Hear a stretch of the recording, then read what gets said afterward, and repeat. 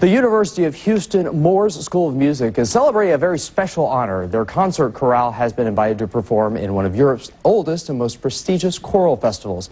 And joining us now is Betsy Weber, the U of H chorale director, and Tyson Ruhmann, a U of H chorale member. Thank you all for coming in this morning. You're welcome. This is really a big deal, Betsy. Explain. It hasn't happened before. No, it hasn't. This is a very prestigious festival, and it's very select. And the University of Houston has never had an ensemble travel across the Atlantic to perform in a thing like this. So we are extremely excited. For good reason. And Tyson, I'm guessing there has been a lot, not only of preparation, fundraising, stuff to get together. Explain all that. Oh, there's always been a lot of preparation with all events that we put on as far as performing for Moores School of Music and other things around Houston. And it's always been a great pleasure to get ready for such festivals as these, and I've always had fun working with Dr. Weber. What kind of an honor is this for your school? It's a great honor to one, be able to go overseas and present our music to people over in Wales and such a prestige festival as this. And it's as far as we've been performing around Texas and around the country, to get overseas is a really great honor.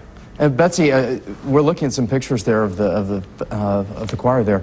Explain. You have a pretty select audience, or you will. We will.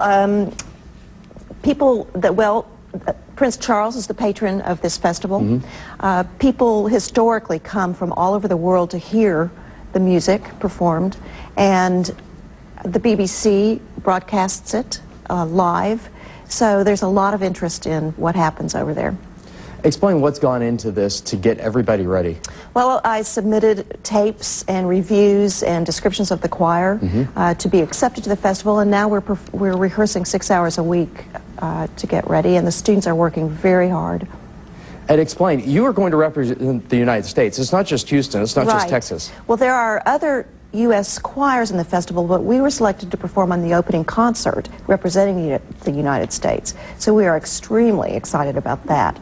So Tyson, tell us, when do you leave? What's next? What's coming up? I believe we do leave July 6th, and once we get there, we settle into Wales. We're going to be staying, I believe, in Chester University, in the dormitories over there. They're going to allot those for us to stay at, and it's going to be a fun-filled week. We've got the opening concert that we're going to be performing at, as well as, I believe, 4 of the competitions we're going to be performing in, so it's very interesting. Very cool. Betsy, what do you do to top this? We just keep making music, and at the highest possible level, and so onward.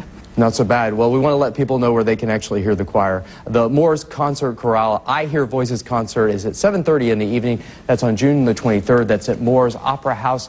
You can get information and tickets and all that good stuff. Just call 713-743-3313. You can also get more information at Ch.2Houston.com. Just go by the hot button.